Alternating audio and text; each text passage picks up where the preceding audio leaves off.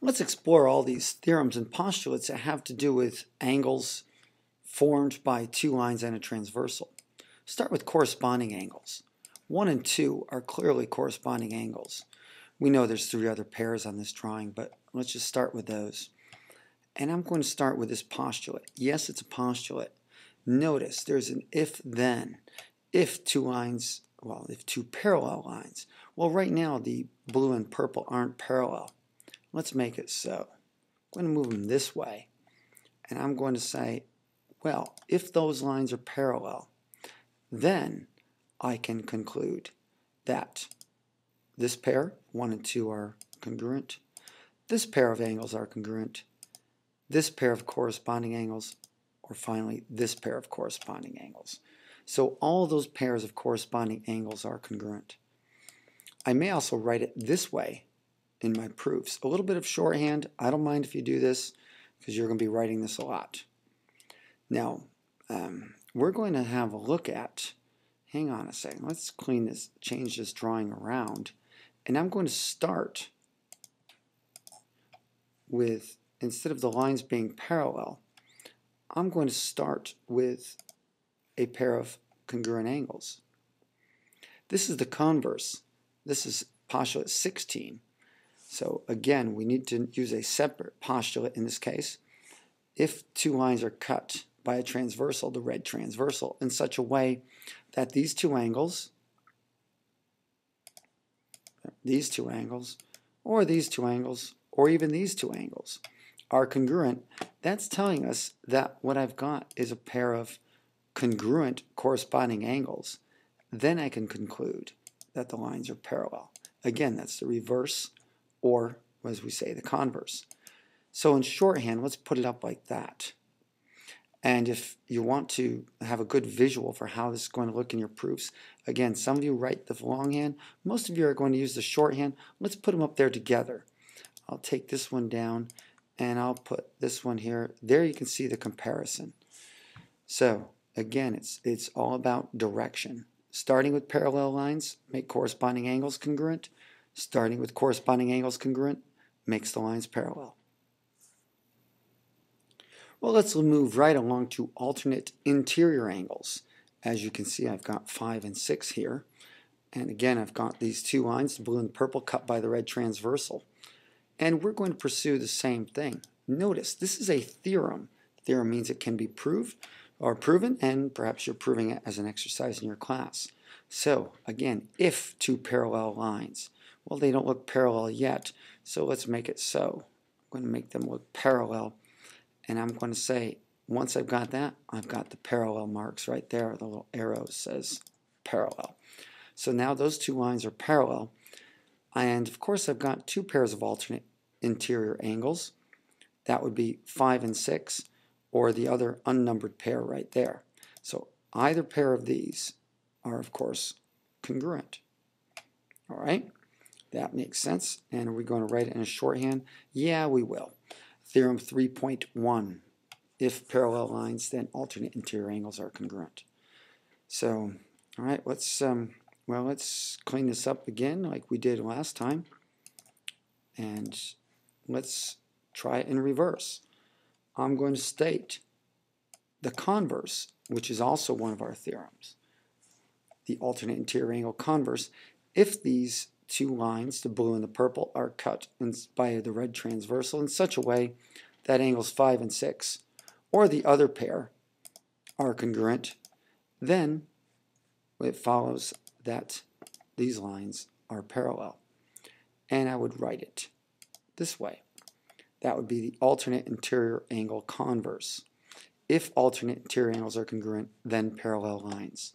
Just like we did before, let's put them together like this. And I'll take that away, put that one up there, and now you can see them. Theorem 3.1, Theorem 3.4. It's converse. Well, another diagram, angles 7 and 9, a pair of alternate exterior angles, will generate two more theorems. Theorem 3.2. Again, if the lines are parallel. I keep stressing that because I want to make sure you're paying attention there.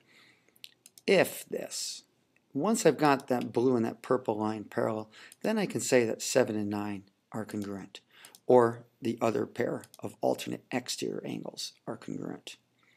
And like we're used to, in the way there, we've got ourselves a little bit of shorthand. All right? And as you'd expect, I'm going to take this away and we're going to state the converse, or the reverse, which is to say, if angles 7 and 9, for instance, are congruent, then I can conclude that the lines are parallel. So that would be the reverse or the converse, and I would write it this way if I'm writing it in shorthand.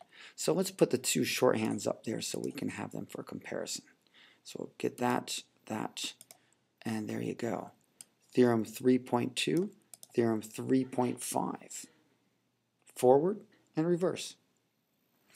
Our final pair of theorems is going to be consecutive interior angles, such as angles 1 and 2 here. So this is going to be a little bit different. Again, let's go with this theorem, put it up there. Theorem 3.3. If two lines are parallel, well, let's make those two lines, the blue and the purple, parallel. Then, put those parallel marks in there. There you go, those tick marks say parallel. Then I can conclude that angles 1 and 2 are supplementary. Or I can conclude that angles 3 and 4 are supplementary. This is a little bit different, so pay attention to that. These angles are not congruent. They could be. They could be in the case of right angles, but generally they're not. So right here I've got these two angles, the two blue angles, are supplementary as a result of the lines being parallel. If I wanted to write shorthand, I might be able to write it this way. Okay, let's change this up a little bit. Let's get rid of this. Same thing. I'm going to say in reverse